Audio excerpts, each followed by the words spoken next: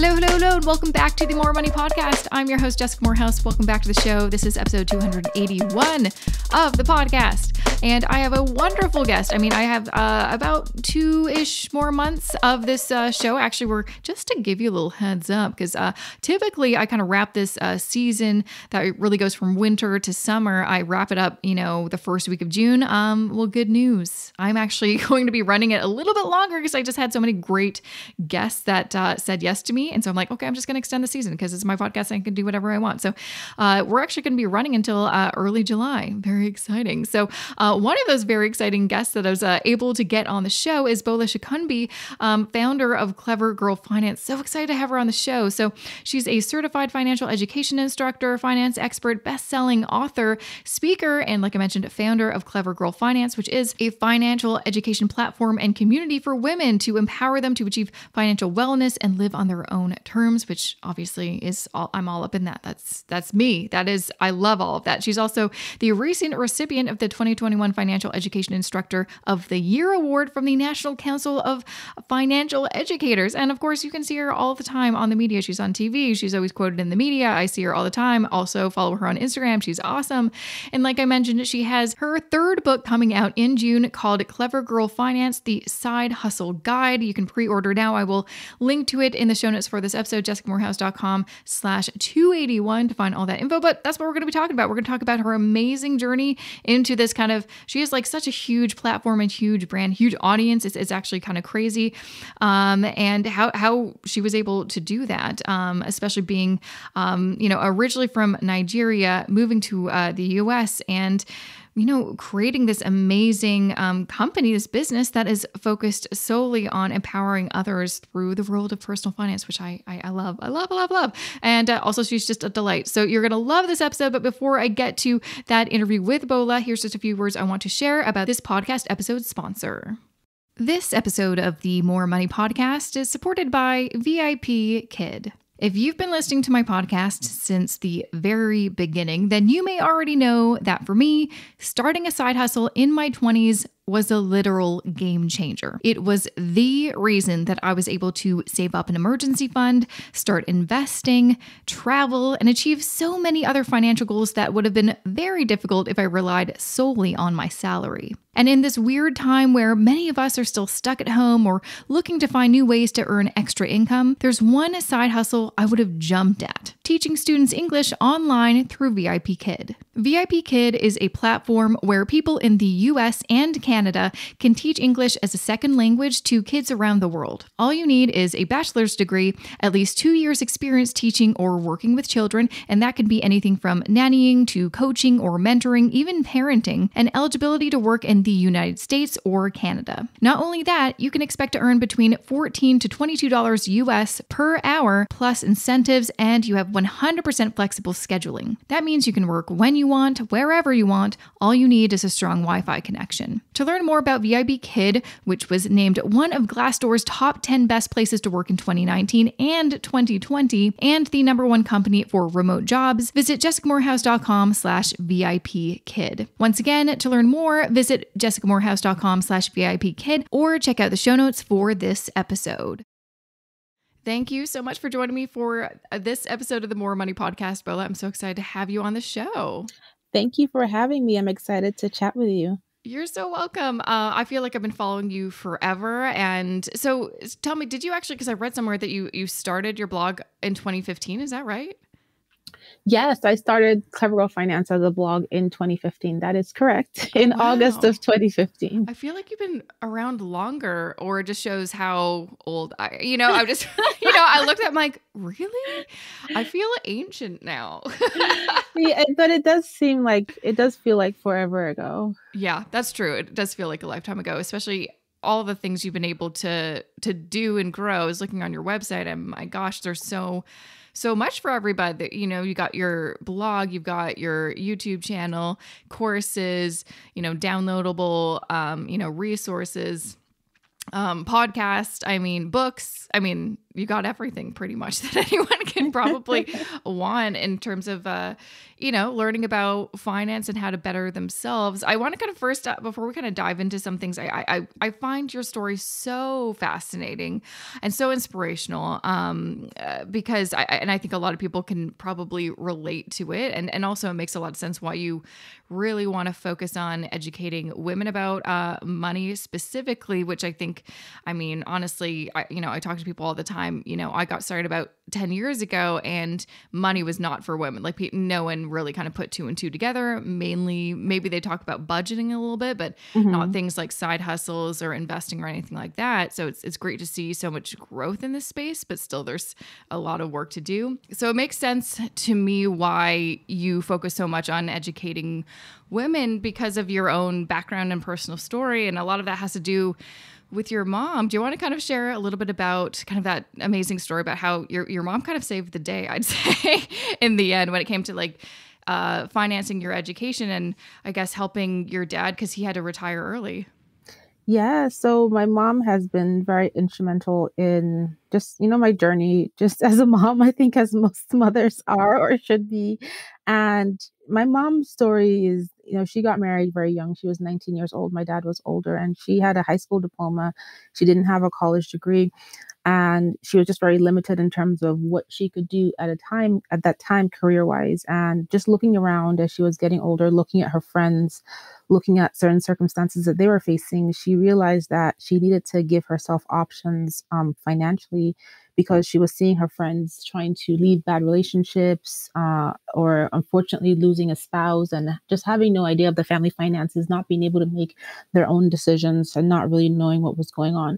And so my mom just never wanted to find herself in that position. My parents have been married for like 50 years now, but just then she just didn't want to be in that space. So in her mid 30s, she went to college, took me to her college classes and got her undergrad degree, got her master's degree, and started working and started running side hustles and started putting money aside. And she was able to start contributing to our family finances. And fast forward several years, it was time for me to go to college. My three older brothers had been to college abroad outside of Nigeria. And the reason for that was because there was just so much economic instability. It was taking the average college student who was going to college for 4 years, twice as long to finish because of strikes, not, the professors not getting paid. So my parents wanted to give us a better option. So my dad, for him, education was something that he always prioritized, just given, how he was raised and the opportunities education gave him. He started the first grade when he was 13 years old. So for him, education was a really, really big deal. So he did everything in his power, even at the expense of his retirement, to fund my brother's education. And when it was my time to go, he went through a series of not just financial issues, but also health issues. And he had to retire about 15 years earlier than planned. And in the grand scheme of somebody's retirement, that's a big deal. So my mom was like, well, I'm going to try to support you. Let's see if we can supplement what I can support you with student loans. But as an international student, I was not able to qualify for any of those. And we didn't want to burden any relatives with asking them to co-sign a loan, given that they had also helped my brothers. So my mom said, I'm going to, at the expense of the things I want to do, I'm going to help you go to college. Let's find some scholarships, which I found a partial scholarship. And your goal is to do well in school. That's your goal, right? This is not your right. This is not a privilege. This is me working my butt off so that you can go to college and make us proud. And so that's what we did. And so, my mom, like I said, has been very instrumental in my journey, very inspiring. She's always worked really hard. She's just awesome. Yeah, I mean, that's pretty inspiring.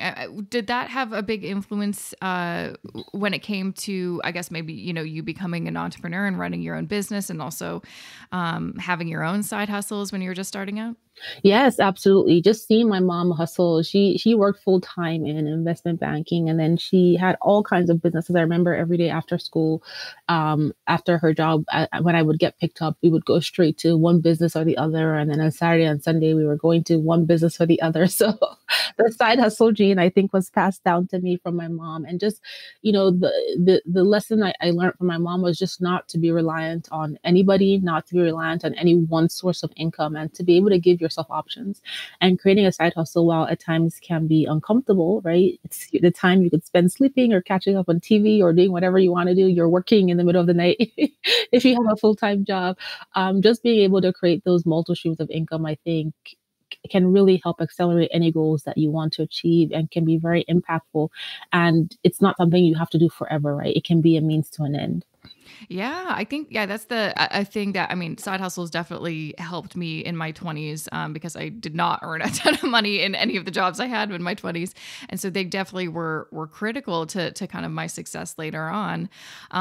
But yeah, like you said, I think a lot of people maybe are a bit resistant to the idea of a side hustle because they forget that it can be temporary and you can switch things, you can try new things, but also there's a lot of great things. You may, discover a new passion or a new skill set that you may not have had. But like you said, it's so important for everyone really to aspire to kind of financial independence, not rely on anyone or any organization or something like that for their financial means. But especially for women, especially like if you look at history, it's like it's only really up until recently that we were allowed to have our own bank accounts and make our own decisions. And so to kind of get rid of this old idea, I feel like I've just talked to so many women on the podcast lately about this. So it's like so fresh in my mind, especially the idea of being your own, being the breadwinner, or not just automatically assuming that if you, are with a partner, they're going to make more than you and stuff like that.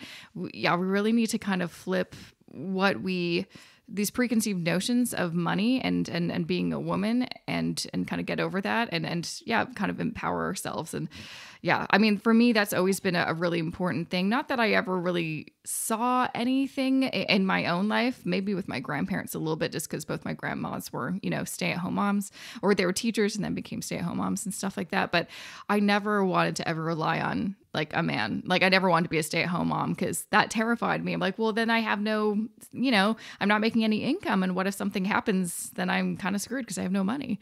It really always kind of scared me, just having to rely on, someone for everything, really. Yeah, and I think, like you said, there's so much to women and money when you think about it, right? Especially us getting comfortable with our ability to earn, our ability to ask for more, our ability to know that we can step out on our own and be entrepreneurs, right? Especially because that's not in the traditional household. When you look at like your just basic example of a household, of a two-parent household, where the dad would go out to work back then, the mom would stay home and raise the kids, and the dad would come home, pull his sons aside, talk about business, and the mom takes her daughters to the kitchen. We talk about homemaking and recipes. Everybody has an incredible recipe from their mother or their grandmother or their great grandma, depending on the age. But money was not that organic thing that was passed down to us, right? So we're in this space where we're having to get comfortable. And I feel like for anyone who's even a stay-at-home mom, right, for whatever reason, you can't work, you have a special needs child, the income difference with childcare and what you're earning is not significant to keep you away from your kid. There's many reasons. You can still be the manager of your household finances. You can still position your family for financial success, and you can still find ways to save within your household budget, right? So there is opportunity there as well to do well with money and in a way to create options. But like you said, I'm a huge fan of just women being able to earn. And maybe you're a stay-at-home mom now because you have young children, but your kids will grow. They will become teenagers, and that's a whole new life, right? They'll go off to college. That's a whole new opportunity for you to step out into a career, a business, something. Yeah. And I know there's so many stats out there that show it's actually really beneficial for kids to see both parents work, or just to also see, representation in, their dad and their mom working. Because I think, again, historically, growing up, I was having a conversation with a friend the other day. I'm like, yeah, my dad pretty much was growing up in that kind of Mad Men, TV show era, which makes a lot of sense. Some of the things, like, okay, that's why the way he is. That's why that makes a lot of sense. But also, the representation is like the mom was the stay-at-home mom, did all the housework and all that stuff. The dad he owned a bakery and, he ran the business. And so that does kind of, then as you become an adult, you may have preconceived notions of what men do and what women do, which we kind of need to kind of shatter that idea because just the world is so different now. But so that's another thing. It's like so important to represent the normality of, you know, the woman going to work and or running a business and maybe the dad staying home and stuff like that. All these, you know, different ideas of kind of gender roles and stuff like that. I think that can only be a good thing for kind of the next generation. Yes. So, you know, part of this too, and I know this is still a big topic that so many people are talking about, and I'm so glad that you have a book specifically on that, which is growing your money, building your wealth, investing. And historically, women are either haven't done it because they didn't have the opportunity to do so, or are really resistant because they're scared of losing their money. And fair enough, because we really haven't had that many years to be able to earn it or to save it. And so typically we are very conservative when it comes to our investments. But I think, I mean, I've had conversations with so many women over the past several years. And what I love that I'm seeing is more people are talking about investing and it's becoming, you know, normalized, which is good. But again, I feel like there's not a lot of information out there specifically for kind of women. Like when you Google, like, or you're on YouTube trying to find investing information, pretty much it's just gonna be a bunch of guys talking about hot stocks. And you're like, okay, this doesn't speak to me. I can't relate to this as a woman. I don't want to just, you know, drown all my money in cryptocurrency. And so, you know, why was that such an important message that you really wanted to get across on all of your platforms, the importance of women investing? You know, exactly for what you said. You see investing being talked about, but from what I've seen so far, there are women in the conversation, but it's a lot more so men talking about it, talking about hot stocks, talking about cryptocurrency, talking about trading. And, you know, when you really think about the dynamics of just women and money. Investing is something that is incredibly important for women, even more so than men. And that was really the motivation behind writing that book, Learn How Investing Works for Your Money. Because when you look at it, women are impacted by a gender wage gap. On average, earn 20% less than their white male counterparts. This is a stat that everybody knows. When you break it down by demographics, those stats are even more depressing. And so as a result of this gender wage gap, there is now this investment gap, because if you don't earn enough, then you're not going to invest enough. You have less to invest. And depending on the woman, if you're a single mother, you have dependents, you have big financial obligations, and you're looking at this investing world as a huge mountain, huge hurdle to climb, it's likely that you're not investing at all, right? And investing, the world of investing, if you turn on your TV, is very much a old boys club. You either see Jim Cramer yelling at everybody, or, you know, they're talking about investing with sports connotations, which is great. You know, some people like sports, but there are unique needs that women have when it comes to investing. Like, we live longer than men on average. Like, we have this big investment gap as a result of the gender wage gap. Like, we're taking time off of work, either temporarily or permanently, to raise children, which means we're losing a ton of money in our prime income earning years. And the only way that we can get ahead of all these factors working against us is by putting our money to work for us, where we're not actively exchanging our time for money, because our time is limited, right? Kids, all these other things that are going on. And so my goal was just to really break down investing in a simplified form for everyone, not just women, because, you know, I think a lot of guys who use the big terms talking about investing do not know what they're talking about. I would agree with that. They get the YouTube views, but that's they just, no, I'm like, no, don't do that. Stop it. Nope. Mm-hmm. And investing doesn't have to be complicated, and it doesn't have to be patronizing either. And I feel sometimes women can be intimidated by investing because of experiences that they've had. So personally, I remember saving money and wanting to invest. And I was like, well, I want to make sure I do this the right way. So the best place to go is to a financial advisor's office. And as you know, the stat with financial advisors, over 90% of them are men. I walk into this financial advisor's office and I tell him I want to invest. I have a long time horizon. I had done a bit of research, so I kind of knew what I was looking for, but I needed guidance on how to invest the money. And he was so concerned with where did I get the money? Am I married? Why do I have this much money? And I'm like, are you here to help me invest, or to be intimidated by the fact that I have money and then question me? And it was just a very unsettling experience. I did not give him any of my business. Good. And I took it upon myself to learn how investing worked for myself, so I could put my money to work for me. And I was able to do that through trial and error. And so, you know, like I said, investing doesn't have to be complicated. And for women, it's something that we need to prioritize more so than, you know, our male counterparts, just because of all the factors working against us. Yeah, we have a lot more barriers. And man, have I heard, I mean, I have that similar experience working with an advisor, useless, and like totally useless when I look back. I'm like, oh my gosh, I wish I could find him on the street, be like, hey, you, yeah, you. Because I remember like, you know, this was years ago now before we were about to leave, you know, like for him for good. Because I'm like, this guy is just, he's just selling us products. He's not actually listening to us. He also like literally would only talk to my husband, and my husband doesn't know anything about investing. That's why I'm here, you know? And I remember, you know, one day I was just getting so frustrated. I'm like, you know, I see all those certificates on your wall, you know, I'm working towards all of them, and I have most of them now. So screw that guy.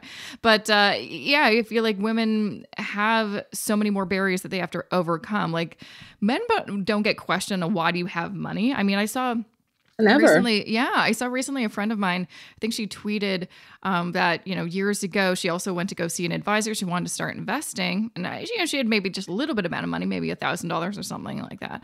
And the advisor's like, sorry, you don't have enough money to start investing, which I'm like, well, that's not true. Actually, there's lots of vehicles where you can actually start investing with as little as like $500 or something. I'm like, but that's bullshit. That's not true. There's so many, it's, you know, it's really sad. You know, a friend of mine went to an advisor also, and she laid out her whole finances with him in terms of like her student loan, the things she wanted to accomplish, investing, saving. And she spent like 30 minutes talking about this whole thing. And he sat back in his chair. He said to her, you know, it'll be better for you just to get married. Oh God. Oh my God. That's the worst financial advice. You're like, excuse me? Like what? That's, yep. He was dead serious. He was like, just get married, find a rich guy, solve all your problems. And you're like, what year is it? Like, I feel 2019. Sorry. No. Was this guy 86 years old? He was an older financial advisor. She couldn't believe it. Some people just need to retire out of the field and let the new people come in with new ideas, because that is absolutely crazy.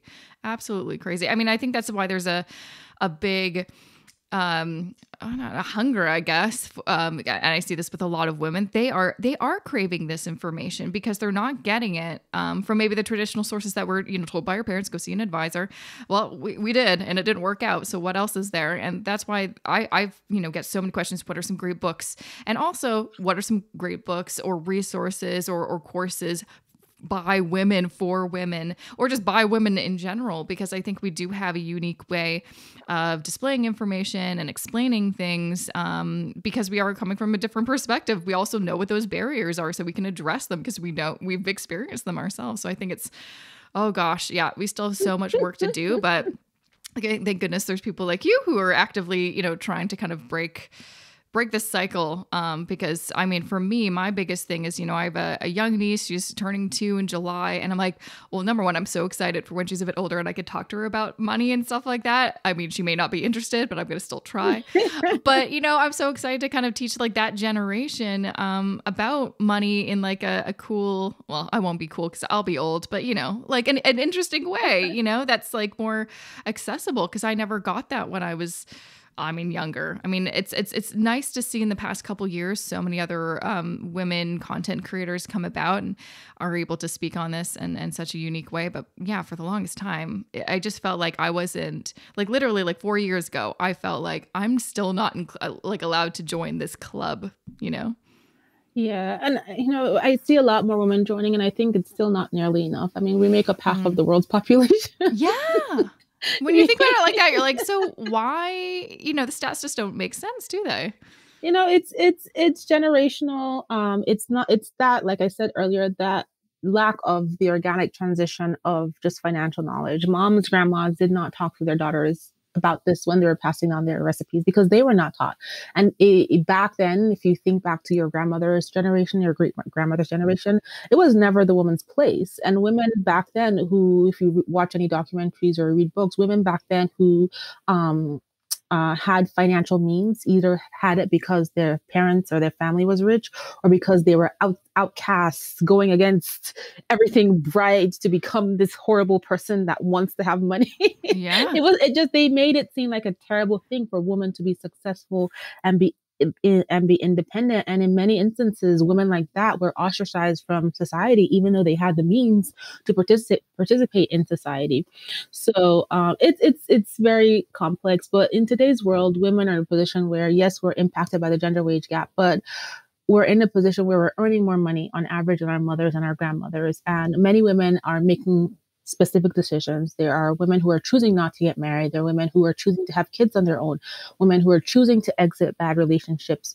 And, given the fact that we are doing more things on our own in today's world, which is perfectly fine, we also need to be able to take care of us now and into the future financially. And so I think that's why it's becoming more of a priority, or it should be, for women.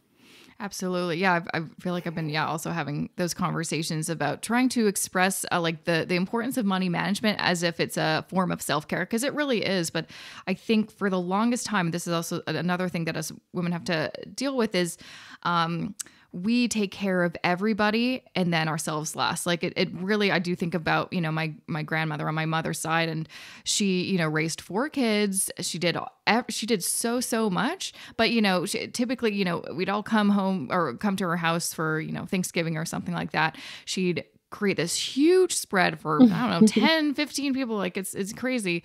And she would make sure everyone was eating. And then we'd be like, Grandma, sit down. Don't you want? And she would always be the last to sit down and actually eat her meal. And usually she'd be eating when we were all finished. And I'm like, isn't that such a typical representation of women? It's like, we will take care of everybody and then ourselves last. And we really need to get over this idea that we're selfish or whatever, we have an ego or something like that if we want to take care of ourselves first and then everybody else. Because I think, men do it all the time and we don't bat an eyelash. But also it's like, if we don't take care of ourselves, how can we properly take care of, our dependents, our family, our friends, or whoever? That is so true. That is very, very true. Gosh. Yeah. Well, that went down a road, didn't it? I also kind of talking about representation. I know something that you do speak about. Obviously, you're a person of color, and it's also so important to have representation of not just, a bunch of white people talking about money. Because I'm even sick of it. I think we need diverse voices with diverse backgrounds who can share different perspectives. Why is that, again, such an important thing that you want to continue? I know, I read some headline of an article that you were featured in that you couldn't find a money book for women like you. So you just wrote one, which I think is amazing, but also it shouldn't have to be that hard, right? But it's like the number of personal finance books from people of color, there's not a lot, I'll be honest. That is very true. I remember trying to find an investing book by a Black woman, and the last book that was traditionally published was from 2008 that I was able to find. And we are seeing a lot of women coming up in the space, but we definitely need more women from minority demographics, Black women, Latino women. And people will always argue and say, well, why does it matter? Financial information is financial information. But what people fail to realize sometimes is that not everybody is coming from an even playing field, right? Minority communities are more so disadvantaged for a variety of factors, many, many different factors. And being able to get financial education from someone who understands the background you're coming from, someone who can relate to your experiences, someone who can speak to you in a language that you understand, can be incredibly impactful, especially from a trust perspective. Yes. And I think it's really important to just have the voices of a variety of different types of people from different types of backgrounds out in the world, because like I said, we're all coming from different playing fields and not everybody is the same, right? I cannot relate to even today, there's many financial advisors and experts that I just personally cannot relate to. I don't understand what you're saying. Yes, you're talking about the same basic financial concepts, but everything else you're talking about just does not resonate with me in any form or way. And that's part of education. Learning doesn't just happen by presenting facts and figures and stats. Learning also happens from experience and observing the experience of others and hearing the experience of others and relating those experiences to your own. So it's so incredibly important in a country where diversity runs so deep in terms of the color of people who live here, to have a variety of voices also representing them in the finance space as well. I know, and I'm just so appreciative that this has been more of a conversation, especially in the past year, because even still, it's almost surprising. But sometimes I will, hop on Twitter and see people in the personal finance space. Usually they're white and usually they're older, who come from that perspective. It's like, why does it matter? And it's like, oh, you've never been marginalized or you've never been discriminated against because that's why you have But that you've never been perspective. poor. Let's just Yeah, be or honest. you've never been poor. You don't know what it is to miss a meal. Oh, I think we can agree. A certain finance expert who's like, well, if you need that money, then you're screwed already. I'm like, who is this person on TV giving this advice? Like, Yeah. I can't. To be really honest, I was very disappointed in the personal finance community in 2020 because I found that from a business perspective, there were just so many situations where we had to cut ties because I just found a lot of hate come out at the beginning of the pandemic. There was a lot of, I told you so. That's why you should have an emergency fund. Good for you that you don't have savings. Now you know what it's like. Next time, save. And I'm like, yes, there are people who are financially irresponsible. Yeah. But you have to really have empathy and realize that there are people who maybe were just starting their financial journeys, just getting started, people who had to leave a bad relationship because the pandemic amplified abuse, emotional, physical abuse in a home because everybody was home and they needed to get out and they had no money. There are people who their entire family finances was devastated because of a COVID death. How can you get on social media and say, I told you so, good for you? Yeah, it's like this whole kind of old school bootstrap mentality. It's like anyone can achieve financial success if they just work hard. I'm like, that's what we've been doing, though. Like, it's the assumption that if you haven't reached a certain level of success, it's because you're lazy, you didn't put in the work, you didn't read these steps to success. You're like, no, we did that, but I'm sorry, no one can actually prepare for a pandemic because unless you're around in the 20s, no one's experienced it. So how would we know this was coming? And yeah, like you said, there's so many people that I know that were really trying, that were finally starting to take care of their finances, and then this happened, then they lose their job.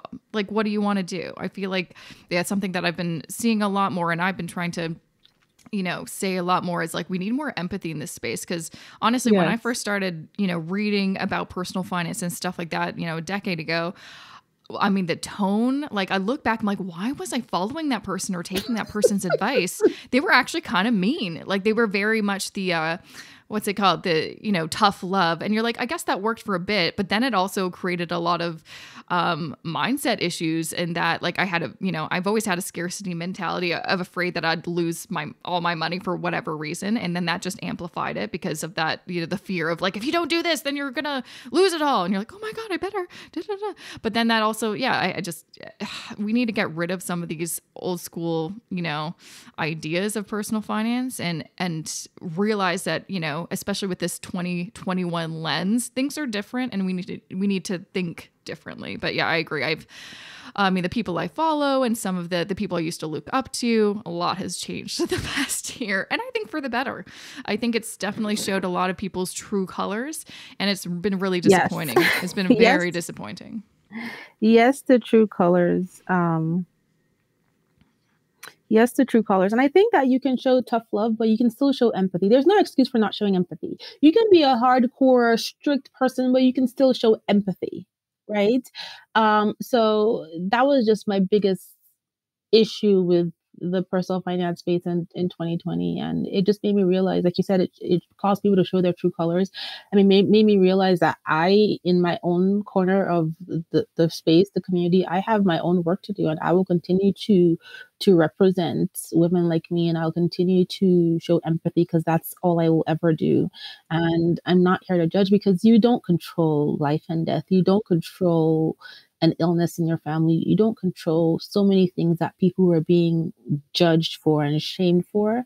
That is completely unfair. And it's also not helpful. I mean, yeah, I still see, advice on Twitter. It's like, if you're in this situation, it's because you did this, and, wrong. Or like I saw, like, it was literally the other day and it was some guy, I don't know, it was probably a guy, but he was like, kind of anonymous or whatever. But yeah, it was just like this old school kind of advice basically putting all of the, responsibility on you with your choices. And I'm like, we can't just, talk about personal finance and that it's a personal choice, every single thing that you do. And it's all about making right choices. So like it is that, but then also the climate, the country, the political atmosphere that we're in. That, like, there's a lot of things that kind of come into play. And I think because a lot of us come from a place of privilege, like nothing's really, a lot of us have not actually experienced poverty. We've never experienced like a big financial emergency that we couldn't afford.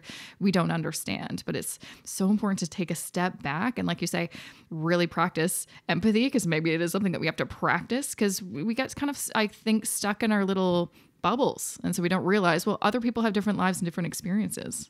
Yes. Yeah, and that is the truth. And, like people think about poverty, but do you really know what it means? Do you really know what it means? Most people don't. Most people don't. Exactly. And also I think a lot of it is what we've learned. I mean, there's lots of things that or just kind of, just ideas of things that I learned younger that I need to unlearn as an adult. Like thinking that, people that are poor is because they made poor decisions. It's like, They chose to be poor. Yeah, no one chooses to be Right. poor, right? Yeah. And I'm like, that's ridiculous when you think about it. No one chooses that. No, I think maybe that was just a scare tactic or something used for, Your to fault, be like, you're poor. yeah. I mean, for some people it is their fault, but the vast majority of people, it is not their fault they are poor. There are many, many, many deep-rooted factors that lead to poverty. And when someone is living in poverty, it is extremely difficult to come out of it, So, and I've seen enough poverty in my family growing up where I come from. So whenever people have that conversation, someone recently sent me an email and, talking about, oh, they really enjoyed hearing my story as an immigrant and the fact that I came from another country and I'm able to be successful. Nobody has any excuse not to be successful. I'm like, yes, people do have excuses. It's called poverty. Yeah. Yeah. Okay. And lack of knowledge and lack of information. And that is a killer, because some people are in such dire situations where nobody around them knows anything about anything. And they're being targeted so heavily with debt and credit vehicles that they don't even get the opportunity to learn the right approach to take, especially young people who don't have guidance. They fall into all kinds of traps. Right. And people will say, well, why didn't you read the fine print? When you think about yourself and think about the money mistakes you have made in your own life, you realize it's easy to fall into a trap. It's easy to get bamboozled, especially when you're constantly targeted on social media, you're constantly targeted on TV, you're constantly targeted by virtue of your demographic or where you live or the color of your skin or, so many factors working against you that it just makes it really, really difficult for you to see the light at the end of the tunnel. And so, I know we're kind of going down a rabbit hole here, but yeah, no, I completely agree. It's never been, and also things have changed so much because of technology and the internet and social media. I mean, it's very, very easy to get scammed. I'm not even joking. The other day, Yes. I got this email and it looked so legitimate. It was from this kind of payment company that I use to process payments. And I'm like, whoa, they're telling me that there's something wrong with my account. Click this link. I'm like, it looked legit. And then I'm like, wait a minute, let's just take a step back, because it seems odd, because I actually checked my account, didn't click on their link, but I, checked my account. I'm like, there's no messages or anything like that. So it looks fine.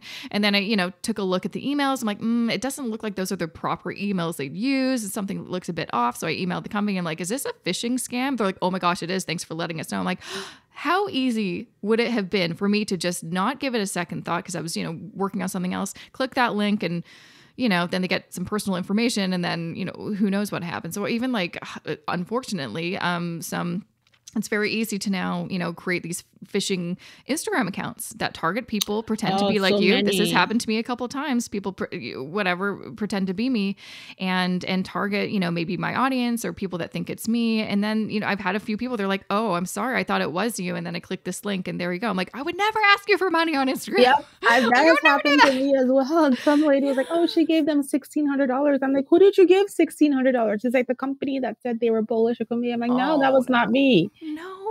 I know. It's so easy to fall into those traps.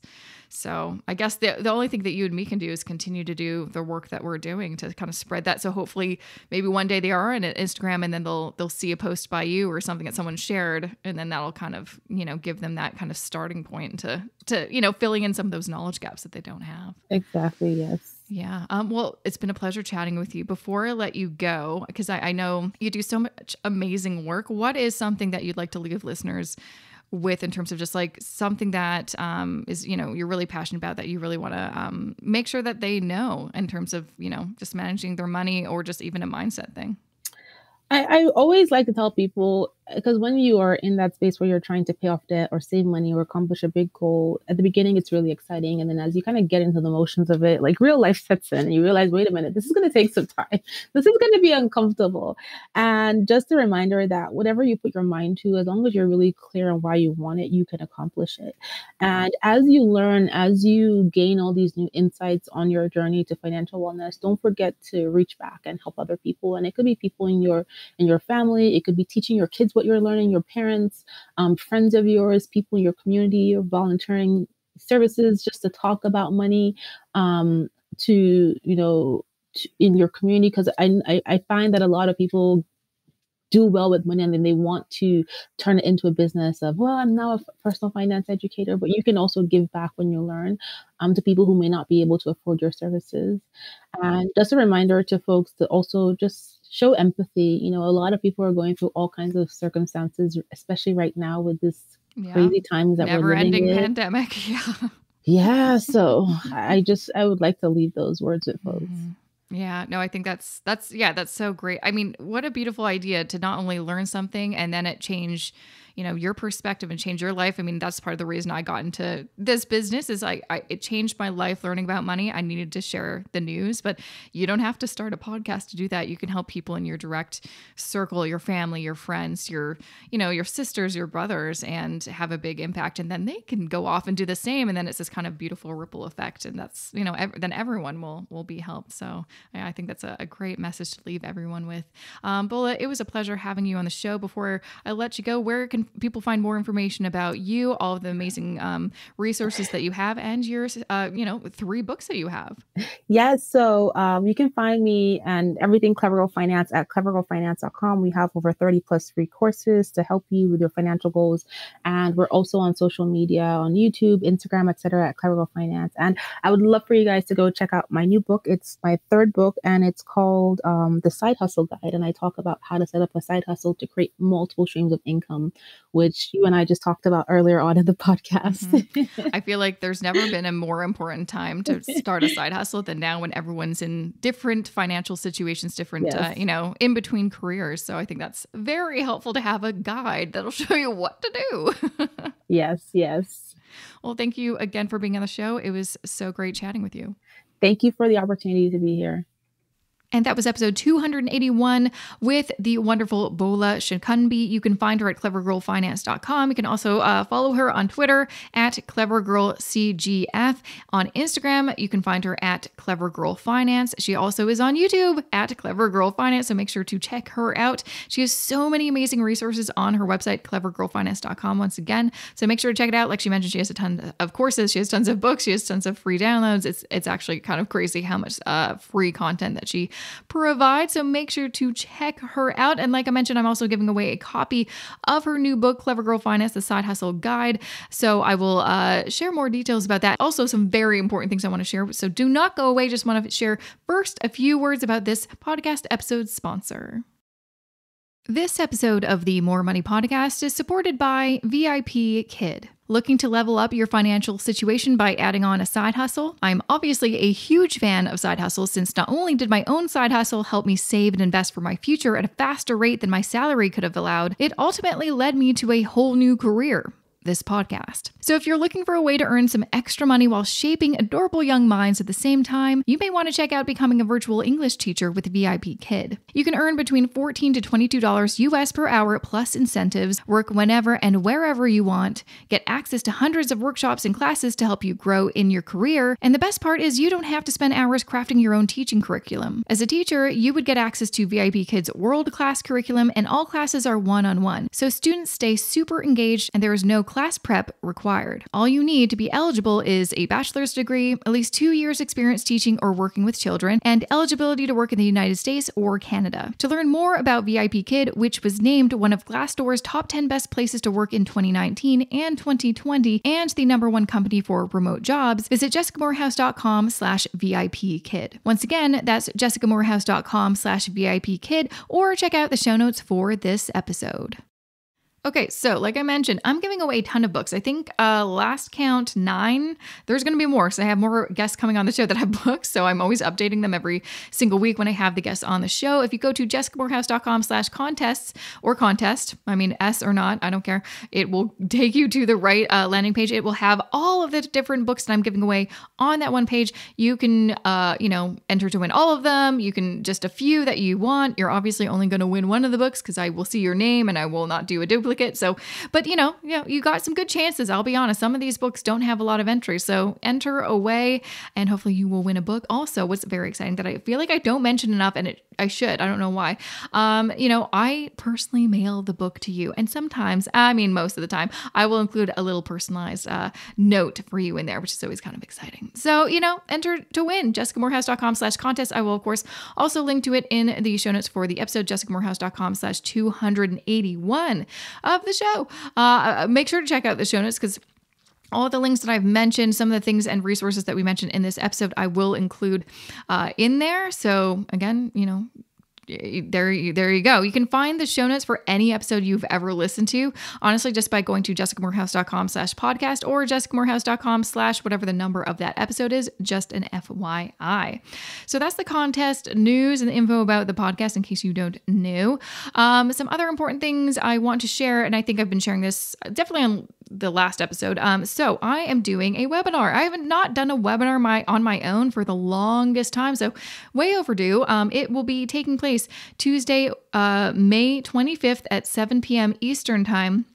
If you go to jessicamorehouse.com/webinar, also if you just check out the show notes, there's going to be a link in there too. You can sign up. It is all about investing. It is focused on investing for Canadians. I will just preface that, but hey, if you're American or from a different country, check it out. Maybe you'll learn about investing in Canada. Maybe you want to move here. I don't know. So it's open to anybody, but it is called the 5 Secrets of Building Wealth in Canada. Not only are you going to learn some amazing nuggets, but hey, this is an opportunity to join me live, and there's going to be Q&A. So you can ask me whatever the heck you want live, and I'll be there to answer your questions. So hopefully I will see you then. Again, that is Tuesday, May 25th at 7 p.m. Eastern Time. Another thing I want to share is I have a YouTube channel, in case you don't know, and I've been putting out more weekly videos, which are super fun. Just released a video the other day about my retirement portfolio. I don't really share anything about me personally in terms of money because I'm always worried someone's going to find my bank info and then steal all my money. I know that's crazy.